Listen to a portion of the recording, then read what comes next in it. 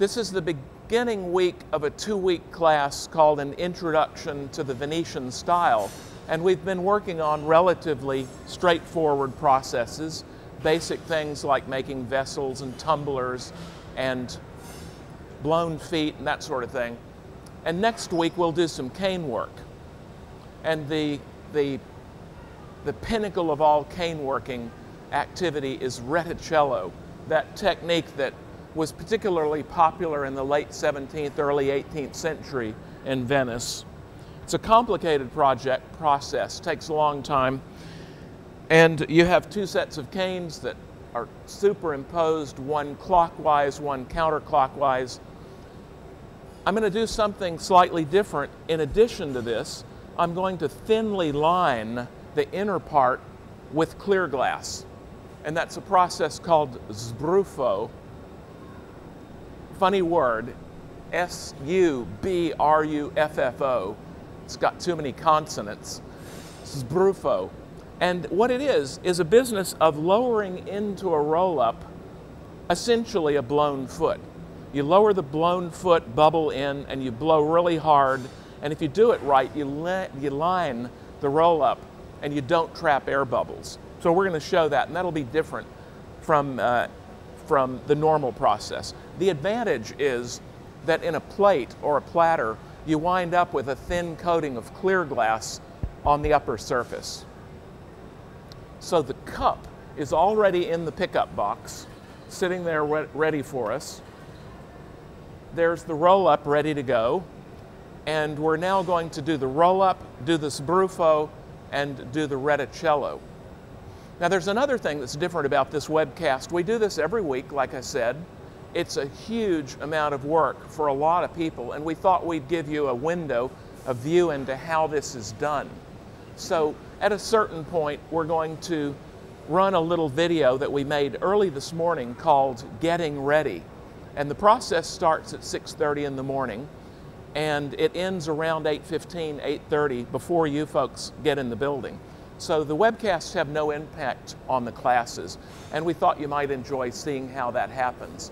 We're also going to have a look into the control room because we have 4 cameras, 2 remote cameras that are robotically controlled, a camera back here with Lou, Dan is on a handheld, and somebody about 400 feet away is mixing all that stuff, and we're going to give you a view into the control room. But first the roll-up. So I'm going to put a pastorelli up. Ben, you could go ahead and get that. This, you're ready. I'm ready whenever you are. This is called the pastorelli. A lot of people think that the plate is the pastorelli. Understand that this is the pastorelli, and that originally this had a crook on the end, and it looked like a pastor's, or a shepherd's crook, or a pastor's crook. Thanks. And I could use another pair of pincers when you get a chance. Here are the canes. One has cracked, so I'm going to remove that.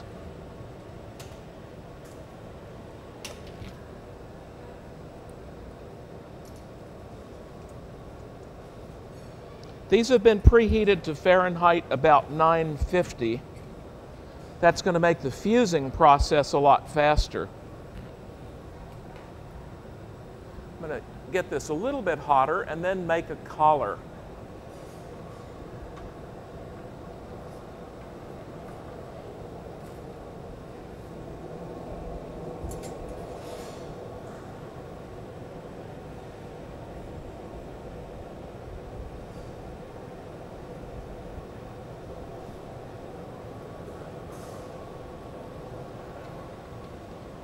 Dan, I'm going to ask you to tell me when the little segment is ready, okay?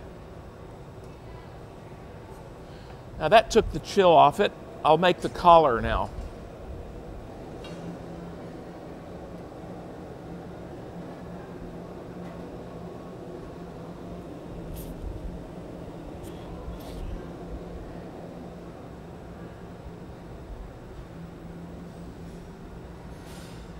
Now, uncharacteristically of what you see in Venice, I work solo, and reticello is very manageable solo if you have a pickup box with access from above.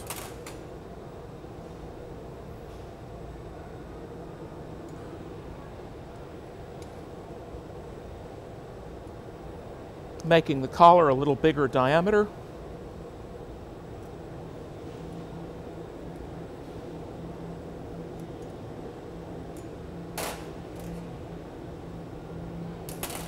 It's a little on the small side, so I'm going to compensate for that.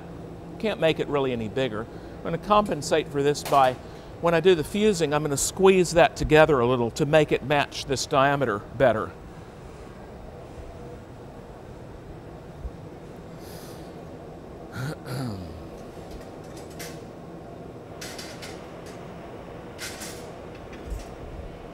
I'll put the collar on hold.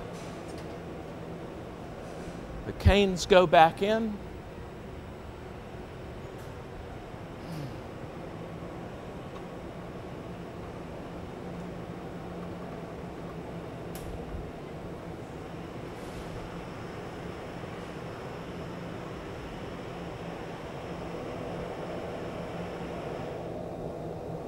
I warm the post a little bit. At the mouth of this furnace, it's essentially a garage, so anything in the immediate vicinity of the mouth is pretty hot.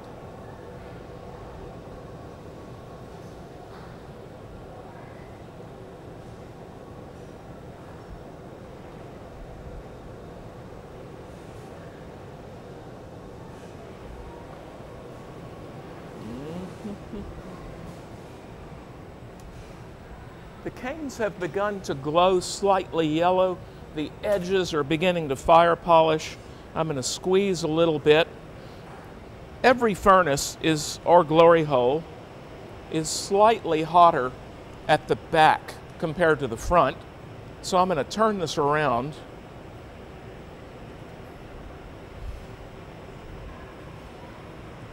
Go.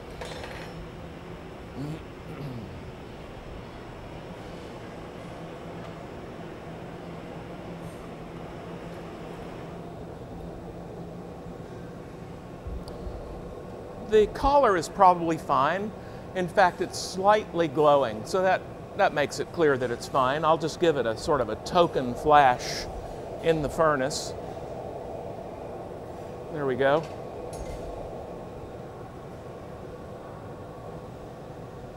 Each reheat is briefer than the one before.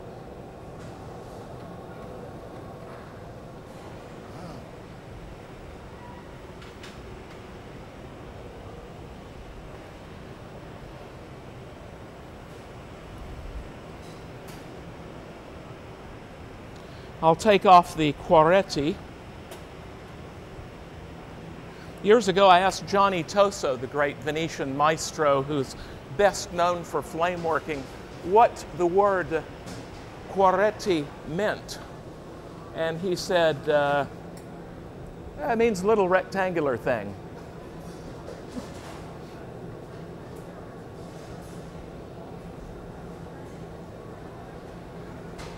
I'm going to do a final check here for compressing this, getting them stuck together. There's nothing worse than having gaps,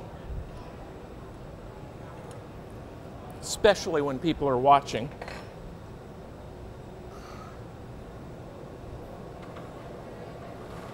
Now I'll put the collar inside the furnace to get it hot. In this case, the collar is going to be pretty hot. The canes are going to be real hot, and they'll stick together, no problem.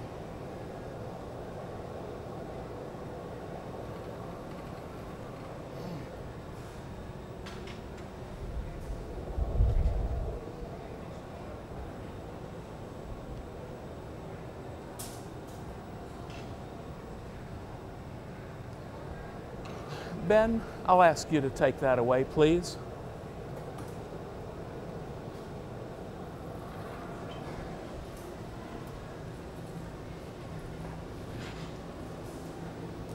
I'll bring the tips together just to stabilize it. And I have a gap I need to close up.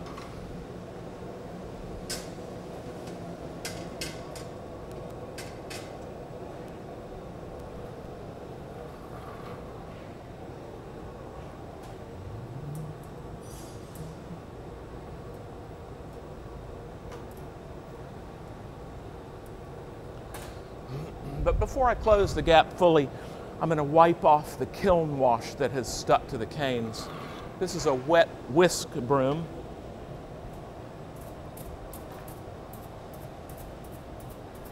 I use this amazingly excellent bullseye kiln wash, and it barely sticks to the glass, but you have to wipe it off. A little bit always sticks. Now my goal is to close the gap.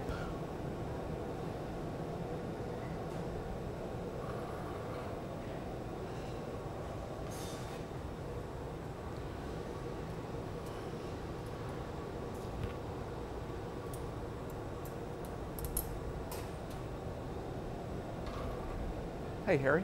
Harry, just come here for a second.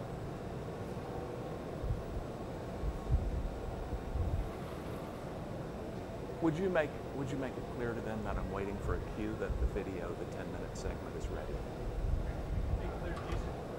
Yeah.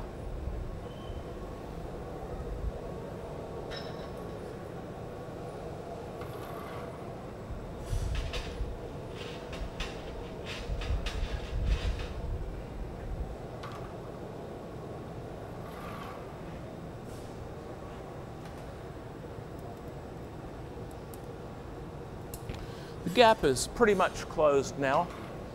Now I'm going to marver this, reheat, marver, reheat to get it perfectly symmetrical. And then I'll do this brufo lining.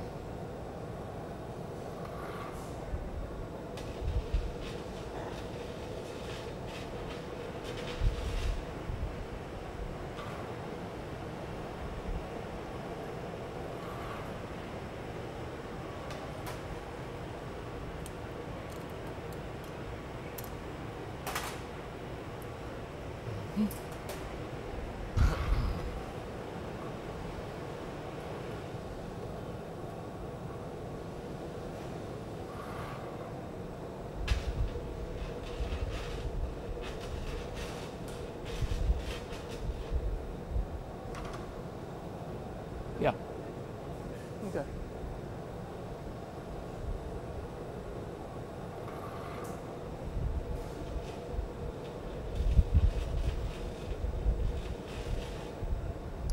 Okay, so this is about ready for this brufo. There's a little bit of a dent in here that I want to get rid of.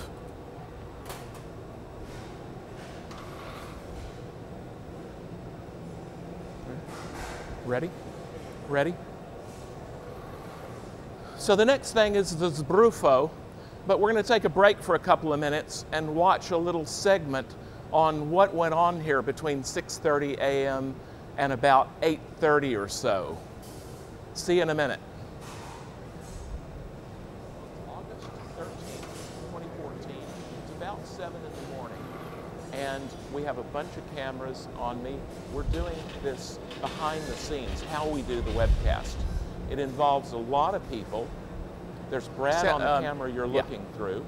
There's Ryan over here. There's Rick. There's Zach. And we're about to have a whole army of other people come in. Well, here we are for another webcast. Just another routine webcast. So this is an incredible amount of equipment. So the goal is to, within about 45 minutes, get this all set up and have it in place, out of the way of the students when they come in, about 8:15, 8:30. So we're about to see a small army set up a battlefield. So let's go see what Chad's doing. He's in charge of the fiber, and it's the fiber that gets it to the folks watching. So is this fiber cable? This is. That is the most bizarre connector for a little skinny cable I've ever seen. That's a fiber connector? It is. So let me show you. So it's a military grade connector. Yeah. It's 12 fibers. Huh. And if we were to spin around and look at this rack behind us over here. Yeah. Carefully. Yeah. this fiber connects to each one of these cards. I see. So each card has a job. One might be a camera, one might be an intercom system, one might be microphones going down to the studio. But the studio is so far away in this building that this is the best way to get all that information there. I see. Through fiber. Through fiber. No loss or no distortion or whatever Glass. wire would do. Glass. Glass. Better living through glass. Yes, sir. Okay. So Jason, these are these robot cameras that kind of fascinate me. Can you talk while you're doing that? Yep. These are Sony pan, tilt, and zoom cameras. Yeah. We have control of the pan, the tilt, and the zoom, so we can remotely control these to keep up with the action. Who's going to do that? So that'll be me as well. Oh, really? On this production, I serve as technical director, so I see. I sort of help get everything set up, and then during the show, I am mixing the cameras, mixing the live cameras, as well as controlling these two PTZs. So we're going to see you in the control room eventually, because we're going to have a look into the control room. Yep. Terrific, terrific. Well, right over here, Bill, I'm setting up two of the room mics. I see. This is an AKG C3000. Really high quality microphone. I see. It looks like it's bouncing around in there. What's it's the deal? suspended in here, and you can see it's like on little rubber bands in here. Yeah. And that's to absorb any shock sound. So this, you can notice it just wobbles. I see. Yeah. And it's not going to pick up any, vibrations through the floor. Right. Yeah. And we set up two of these in the room, one on each side. So if there's any questions from the audience, that will be picked up. Terrific. Lou, what are you up to? This is a sort of a handheld camera, but you're putting it on a tripod. How come? Well, so we run obviously two remote controlled cameras, and then we sometimes have two, sometimes we only have one handheld camera. Okay. That's actually handheld. You mean actually not in a tripod, but somebody actually holding it? Yeah. Okay. Now this is, obviously we can take it out, but since today we're over here, we're going to use it on a tripod right back here so we can kind of get some shots of you. Terrific. When you're from a different angle that we don't normally get, because normally we can't stand next to a furnace. So you're going to be back there? Are you going to be back there? That is one of my favorite shots, because when there's somebody back there, you get the action at the bench, I think, from better than any other place. So that'll be a really neat place. It will be a little warm. Yeah, it's surprisingly not bad back there, though. Good. Surprisingly. Wonderful. Well, let's see. It's 7:32. The crew's been here for about half an hour. They've got a couple of microphones set up. They're stringing cable everywhere. They've got two cameras to go. Cable everywhere. There's the remote control camera up there. Let's go see what Chad's doing in regard to the fiber setup. What's going on here? Can we just... Yeah. So as I was showing you before, this is the other end of the fiber optic snake. Yep, it's got the military grade connector. Right. 12 strands of fiber. And I'm not sure if you can see up in here or not. Let's see. But this is the rack that we're going to. Look at that. All right. So we've got another connector of the same sort right here. And these guys mate together. Okay. And then it goes out through this fiber patch bay out to our studio. Down the hall to your control room. That's right. Okay. We go in here. Ooh, wow. And the same series of cards that I showed you earlier are here.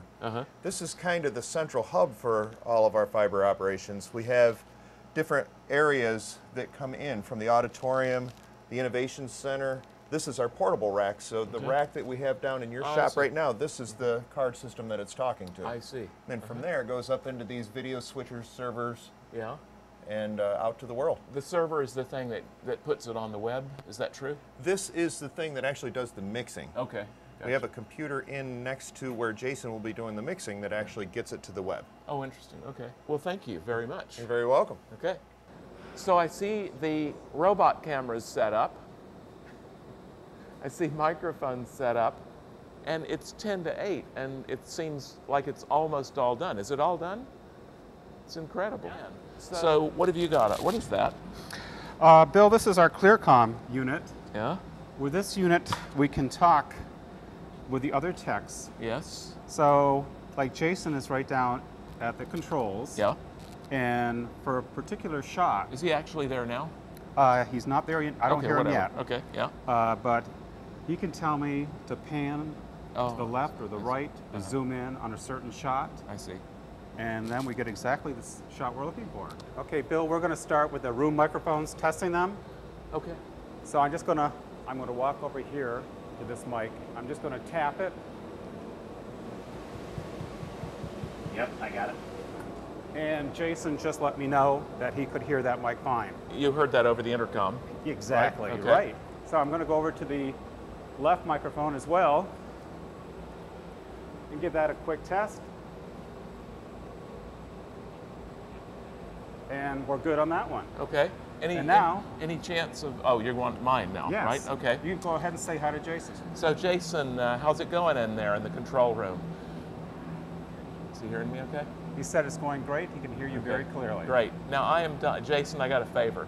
We've got these remote control robot cameras. I'm dying to see them move. When is the time to check them? He's going to do it right now. Cool. Okay. So he's actually doing the one behind us. Okay, let's see. So there are two robot cameras.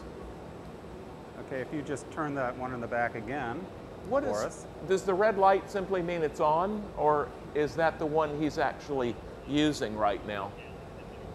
It's a tally light that lets us know that which one he's controlling. Okay, I see. So that means he's controlling that one right now. I see. Cool. Ryan, it's 3 minutes till 8. What's the status of the setup? I think the setup's just about complete. Okay. Which brings us to the end of our behind-the-scenes video. Wonderful. I think we're pretty much there. This has been great. Yeah. It's been really, really great to see the whole behind the scenes. It's just before 8. Jeremy Unterman, our technician on duty today, is lighting the glory holes so that at 9 o'clock the students will come in, the glory holes will be lit, and so now it's time to go back live to the webcast. Yep, come back to the class. Okay, so I'll turn it back to you, Bill. Thanks, Bill. That was great. That was really interesting. We're going to get back to the reticello with the sbrufo now. So we've got the roll-up done. Going to basically make a kind of a big blown foot and lower that into the roll-up.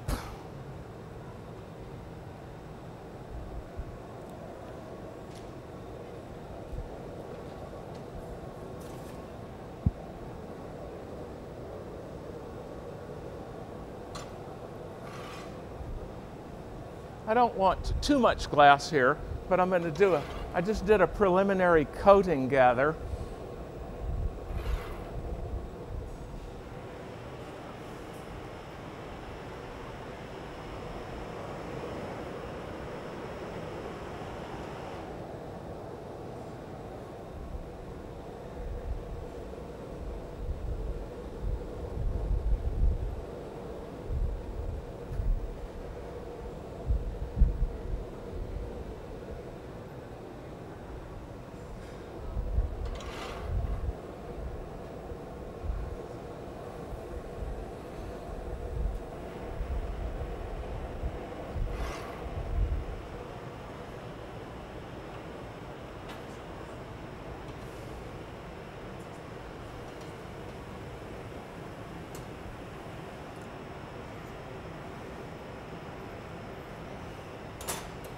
Very much like a blown foot.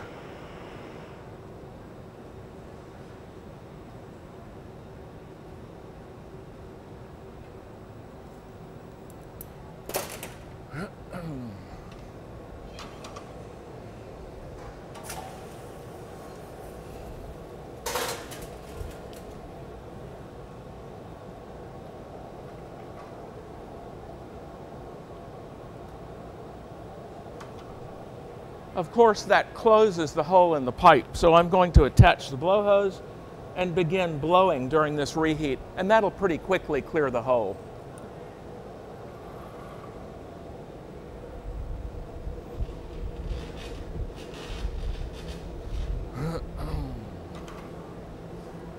Now it's time to close the end.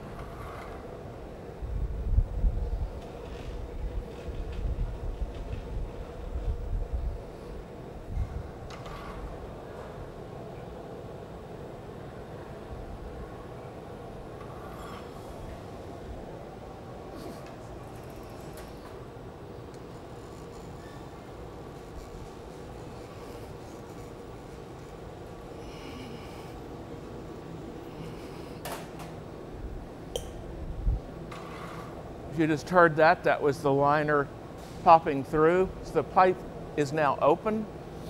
I'll complete the closing of the liner.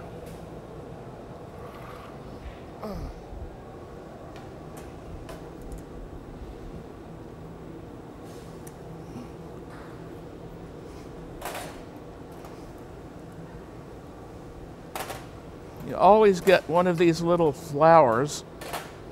I think I said this before, but I've been saving these since 1983. Someday I'm going to think of something brilliant to do with them. There we go.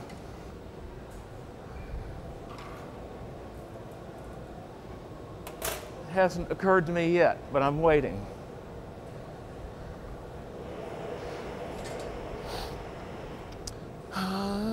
Yeah. I give it 2 minutes, 2 minutes, 1 minute, 30 seconds. The question is when to turn up the pickup box that has the cup in it. If it has to be at about 1,000 Fahrenheit or it will crack when I put the insert in. 1,000 Fahrenheit will slump this glass within about 5 minutes. So if you turn it up too early, you wind up with a destroyed cup. If you do it too late, the cup cracks. So I'd say about now.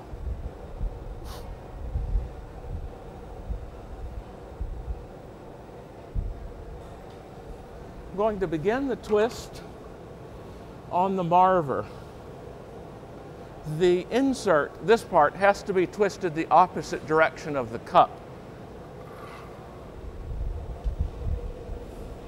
It is my convention to always twist the cup pulling and the insert pushing. What I mean by that is I'll hold the end and twist away from me for the insert.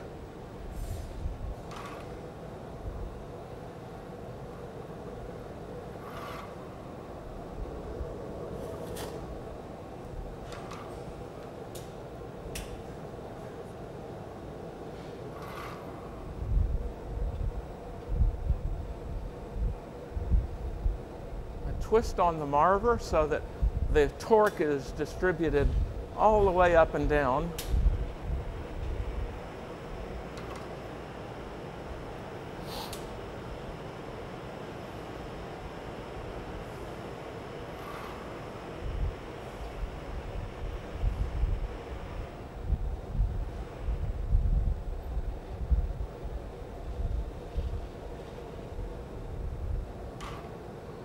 Ben, what's the temperature? Good.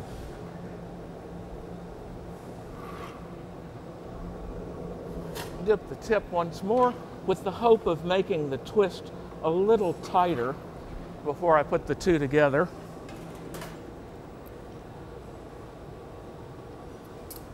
Looks pretty good.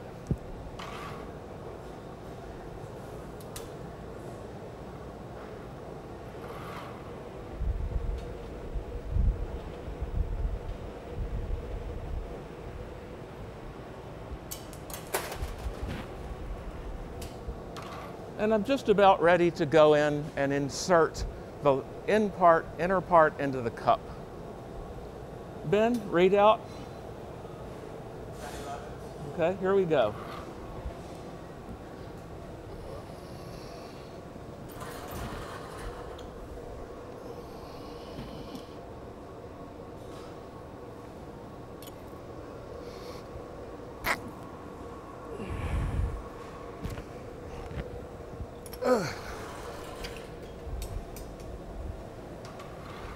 You have to blow very hard to trap the bubbles nicely.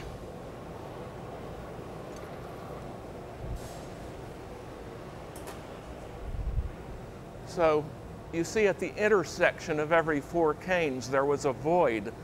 Those are now bubbles.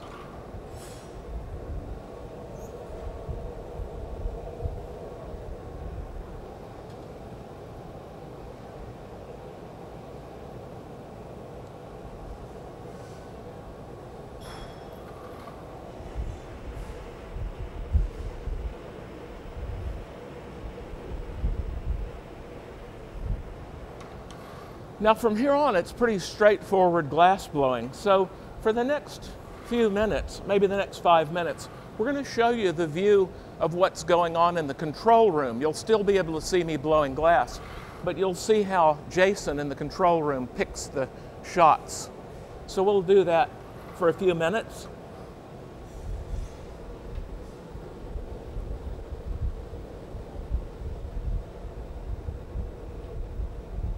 Okay.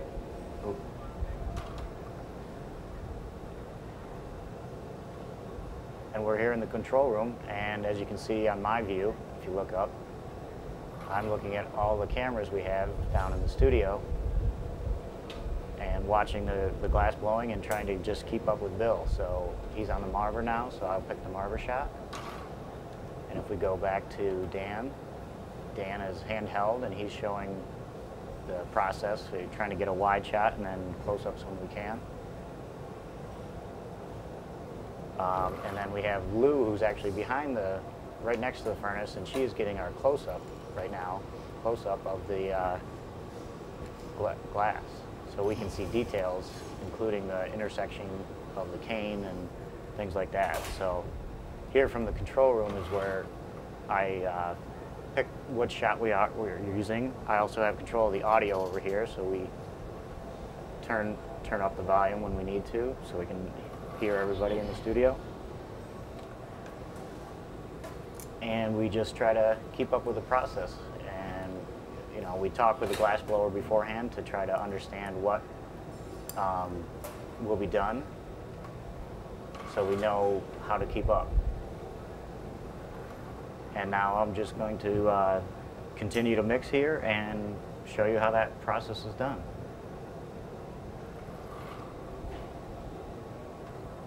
As well as mixing, we're also putting graphics on screen, which we have developed beforehand. And what's nice about the system we use here is we can trigger those graphics automatically with a macro. So with this button here, I am turning the graphics on and off.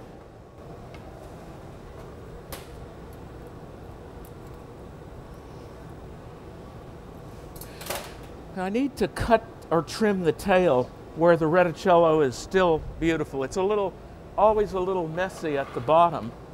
So I need to cut it in at the very most south possible spot, at the very most south spot possible where the reticello looks great, because this is what people are going to see when they hold the plate. The first thing they look at is the place where all the canes come together.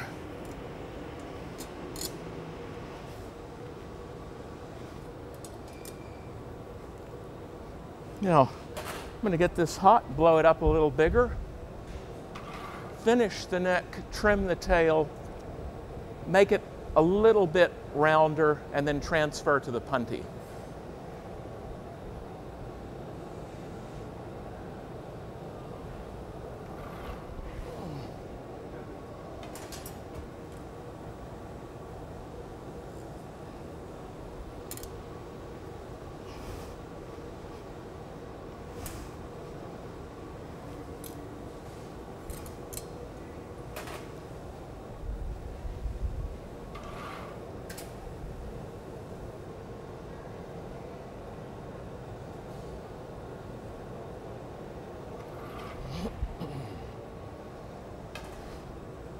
I rub the bottom with the jacks to chill the bottom area. I'm going to get rid of this. Maybe we'll save that. Ben, you could throw that in the annealing oven, if you would, please. Thanks.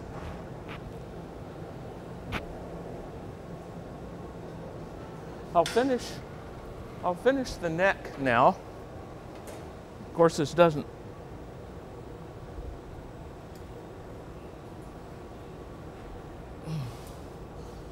All this work doesn't do me any good if I can't get it off the blowpipe. So the neck needs to be a little smaller diameter.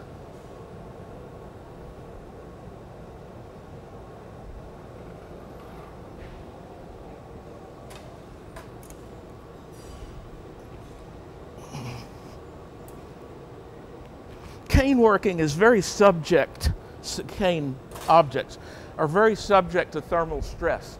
It's really easy to crack them, so you have to be sure and keep all the parts way above 1,000. If you let them cool down, they're very likely to crack.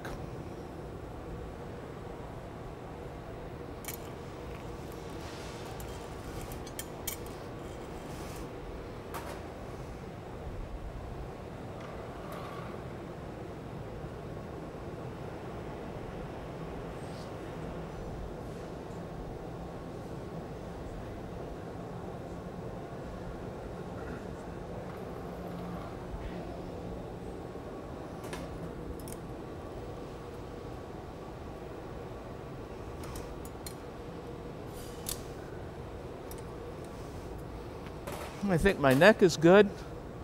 I need to straighten up the bubble a little bit, make it a little bit more oblate.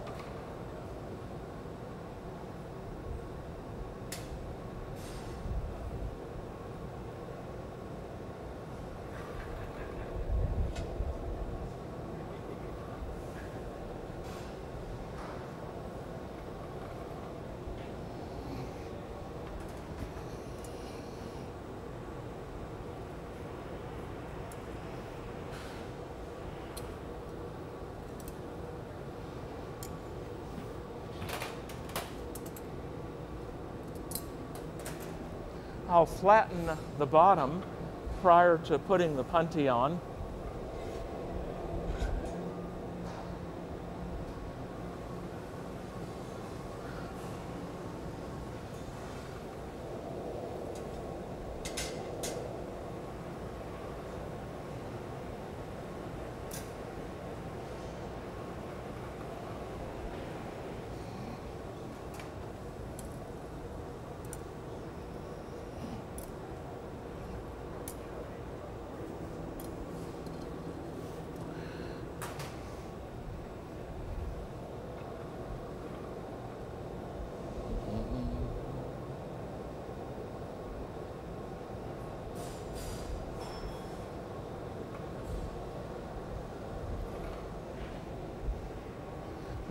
I'm just getting the bottom edge a little sharper.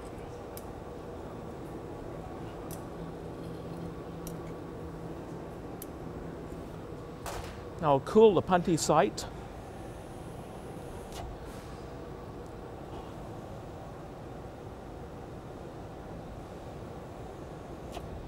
I'll do that twice because I need to flash to make sure that the shoulder is well above 1,000 when I transfer. You actually have to transfer it with it slightly soft. Otherwise, at the first reheat, it's very easy for the shoulder to crack. And now the transfer to the punty.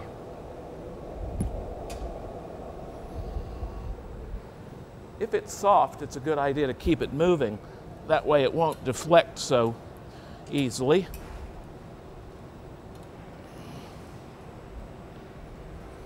Stop it.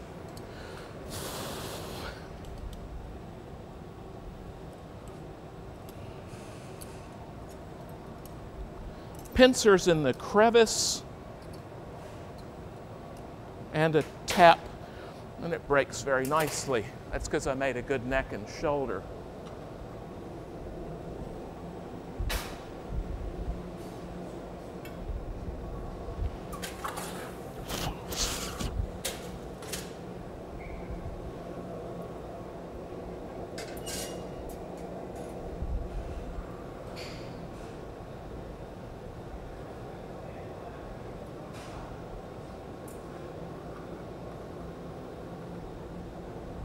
Plates like this generally have an outer fold so that the little ridge associated with the fold is on the lower side. So an outer fold is a lot more trouble than an inner fold, but on a plate it makes a lot of sense. So here comes an outer fold, but first I'm going to use the Soffietta to true up the bubble.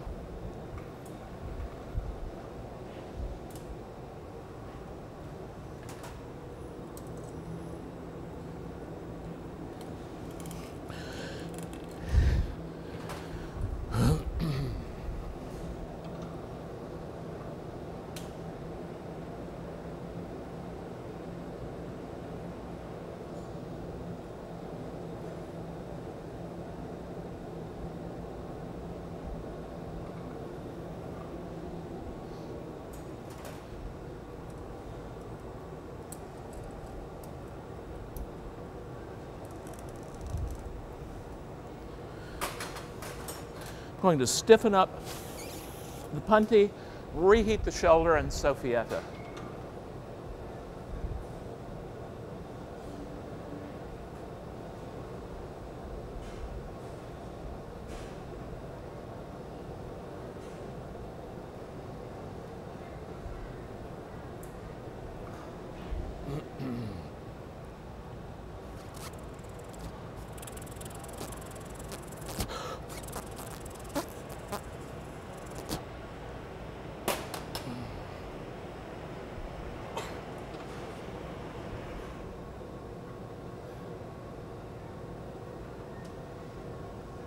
The soffietta, the second greatest invention in the history of glassblowing. Anybody want to guess what the first one is? The blowpipe, exactly.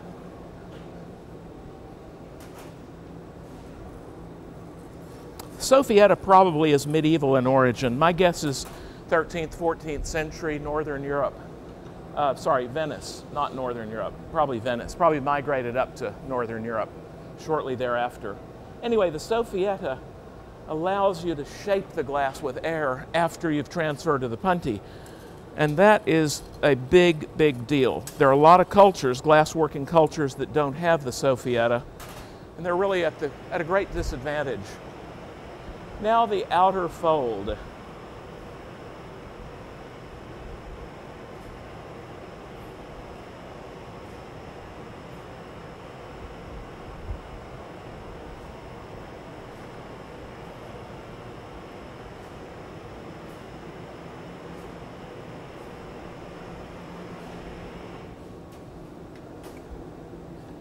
I make an acute flare, make a constriction, and then fold the edge upward. Then I pinch it to close it.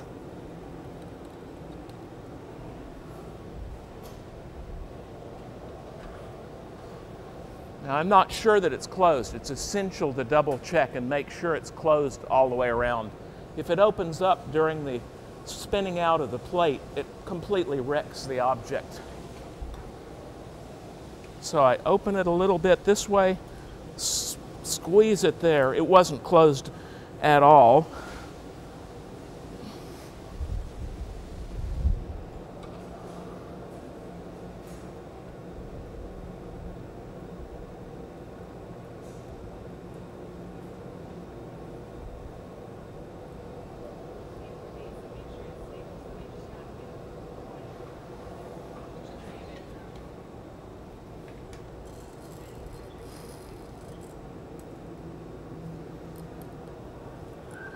I never trust it to be closed until I do this a couple of times. It's nice to have a small, very discreet little fold at the edge. It makes a little bit of quadruple reticello. Sounds like something in the Olympics, a quadruple reticello.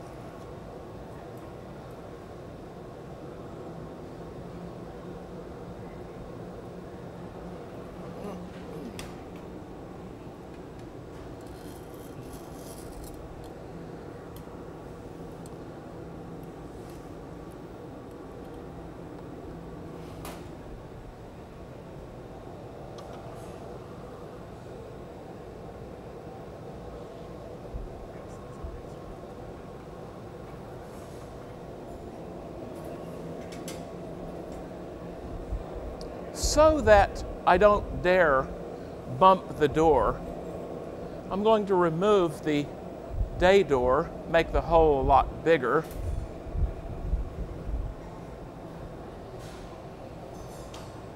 This gives me a lot more comfort as far as the spacing goes.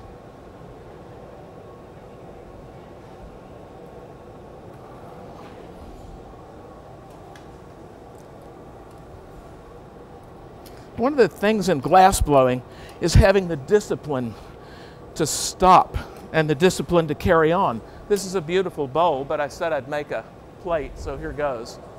Now I'm going to finish this just with centripetal force. Centrifugal. If you have two physicists in the room, they'll spend the entire week of a class talking about which one it really is. Anyway, you spin it to open it. Nobody can argue with that. God, it's such a pretty bowl. I hate to do it. Hands for stopping. Okay, the platter people win. So here goes. Centripetal force, whatever it is. It's fantastic.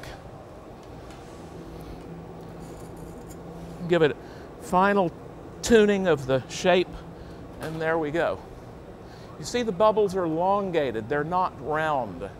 I prefer bubbles that are rectangular or trapezoidal. A lot of people prefer round bubbles, and you get those by reheating a lot after you stick the two parts together.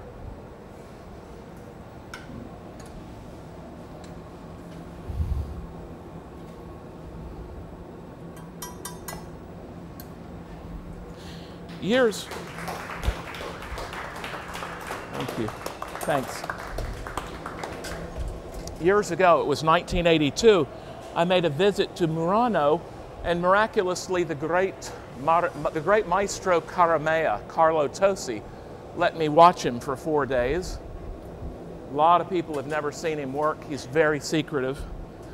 And after a day or so, he took me up to his showroom, and he had hundreds of goblets and all this, and there were like 4 or 5 pieces of reticello. And I said I'd studied Italian. I'll tell you what I learned. I'll tell you the phrase that I learned that probably caused him to let me watch him. I learned this like a parrot. Molte persone hanno parlato a me, il suo lavoro meraviglioso. Many people have told me about your marvelous work. And he walked off and he brought a chair and he put it right there where Spencer is. And he said, "See a comedy, have a seat." And I watched him for 4 days. Anyway, we're up in the showroom, like 4 or 5 pieces of reticello, and I said, "Maestro, perché non più reticello?" Maestro, why not more reticello? And he went, "Troppo lavoro," too much work. So you've seen it. Reticello is a huge amount of work. Any questions about that, about the reticello process? You had a question, Spencer. This is Sbrufo, right, on a bubble. It's very different. Why not roll it up on a bubble as opposed to Sbrufo? To roll it up on a bubble, the liner would wind up being quite thick. Even if you made it as thin as you could, if you were Nancy Cowan and you were the best person in the world at rolling up canes on bubbles, it would be a lot thicker than this. So this is a way of producing a very thin liner. Now, I've never seen it, but you could also do a colored glass liner, which is very beautiful. But in any case, it gives you a thin liner. It also automatically precludes bubbles forming. You know, the inside of the cup is very grooved. It's like this. The bubble goes in. Why don't these become bubbles, blisters? It's because I blow really hard, and as it moves downward, it occludes the air downward or upward and/or upward. And it's a great way to line it without trapping bubbles. It's also, rolling up on a collar is relatively easy. Rolling up on a bubble is very, very much harder. So, okay? Any other questions about the reticello? The twisting with the bubble enclosed, I've also seen it done just on the roll-up by spinning on the marble. Are there pros and cons of doing it? Well, there are 3 ways to twist. One is to dip the tip in water, grab it, twist. That's one way. Another way is to twist on the marver both at an angle and the sideways, and that exerts the torque, it exerts the friction on more of the thing, gives the torque a better chance of being even, so you get an even twist. The other way is to have a huge optic mold, a huge dip mold on the floor, to lower it in and turn. And that too, like marvering, exerts the friction all over the thing, and you tend to get a real even twist.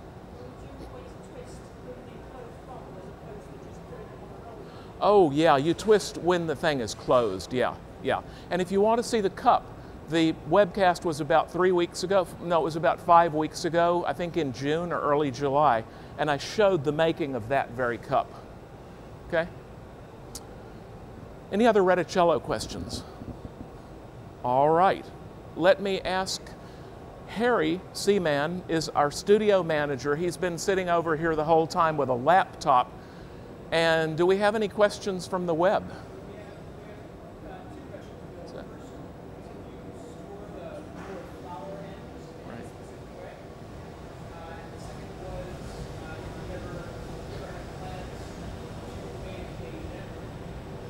Okay, all right. So the first question, these little flowers that I've been producing since 1983, do I store them in any specific way? In fact, I have a vat of old brandy upstairs in my office, and they go into this brandy where they're aged, and eventually, no, they're just in a box sitting someplace. Is that the question? Yeah, and one of these days I'll think of something to do with them. Okay, the other question was lamp working. I started lamp working in 1962. I was 11 years old. And I love lamp working. I adore lamp working. I bet I never do it anymore, and there are people who are fantastically skilled at it now. I would never dream of making a lamp working video now. So that's the answer to that. Now, in next year, in 15 or early 16, the museum is going to publish its first ebook. It's going to be by me, titled The Techniques of Renaissance Venetian Glass, parentheses, their differences from later practice. Renaissance Venetian glassblowers did things quite differently than in the 19th century and the 20th century, and that's one of my specialties, the determining of one from the other. Anyway, there are a lot of videos in this. We, in fact, are going to show 25 complete objects from the museum's collection, and 3 of those have flamework decoration. So in those videos, I will show flame working. Because in the late 17th, early 18th century in Venice, they were combining the two, flame working with furnace working. Any others? Okay, we just have a little bit of time left. Do y'all have any questions? As I said, we're at the midpoint of a 2-week introduction to Venetian techniques. Harry, would you grab one of those footed vessels off the shelf? Off the top shelf, top. We've been working on tumblers, and we've been working on marices, those discs that join the parts of a goblet, blown feet.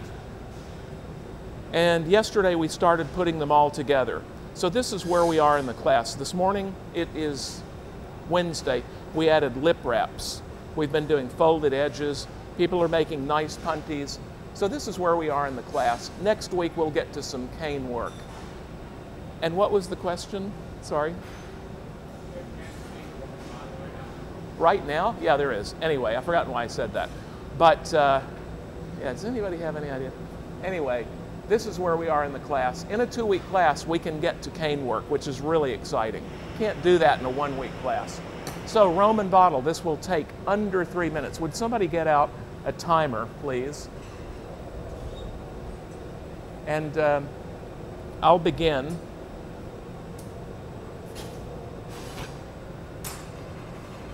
And Lisa, I'll ask you to start now, please.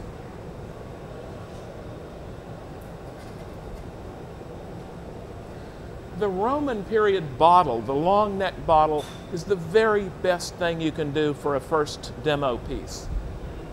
If Lino's in the audience and you do it well, he will be really impressed. Lino's a great Venetian maestro.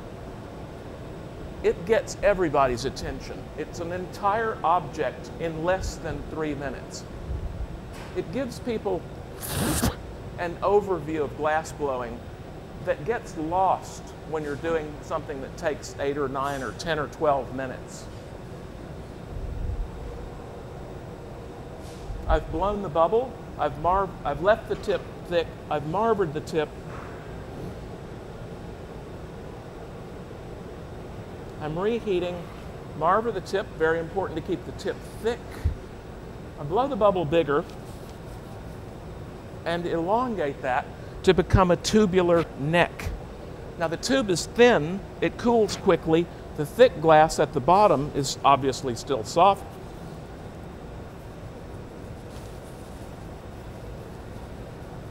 I blow a second time, the bottom blows up. I stopped leaving thick glass on the bottom. I make a neck. Because the bottom is as thick as it is, it's still soft. You can flatten the bottom without reheating. In fact, this is still soft. I'm going to stiffen it up with a brief blow. I'll just make sure it knows where I want it to break. The transfer to the punty.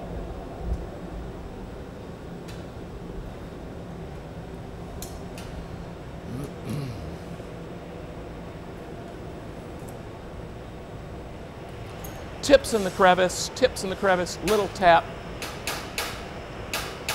and it breaks off easily, almost easily. Reheat the opening.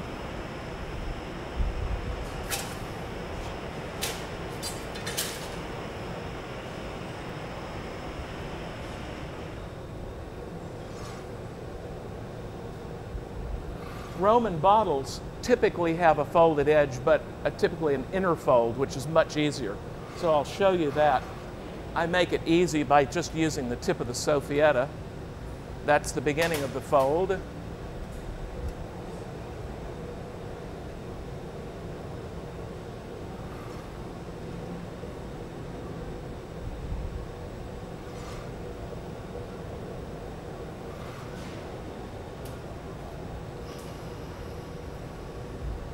And there it is. I'm going to break it off onto here. I won't bother to anneal this. And there's a Roman bottle. And Lisa, what time do we have? 3 minutes and 4 seconds. Well, on the next webcast, I'll try to do it in under 3 minutes. But it's a fantastic demo. Gets people on the hook really quickly. And I urge you to consider that as a first demo piece. So that's it. We've got to stop. I want to thank Scott Ignashevsky and he's the head of the AV team here, and Ryan Denisoff, who works closely with him.